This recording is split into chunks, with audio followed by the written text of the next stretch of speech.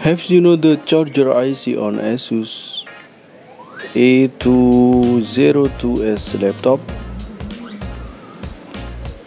This is an IC that acts as the regulator of the charging process and the regulator of the entry of the voltage source from the charger or from the battery.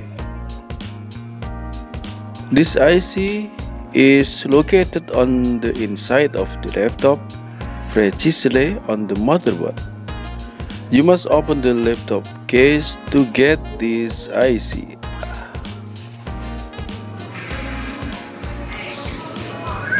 This is the motherboard of this laptop, and the position of the charger IC is here. You can see this is this IC with code PQ735. This is located near of the SATA port.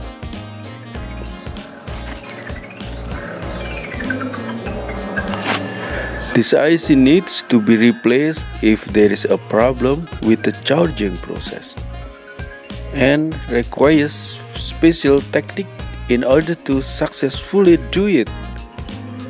But all people can learn it easily if they mean it.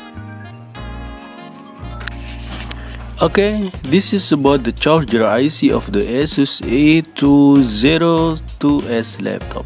You can get this IC at the spare parts shop at your region. I hope this information will be useful and thank you for watching.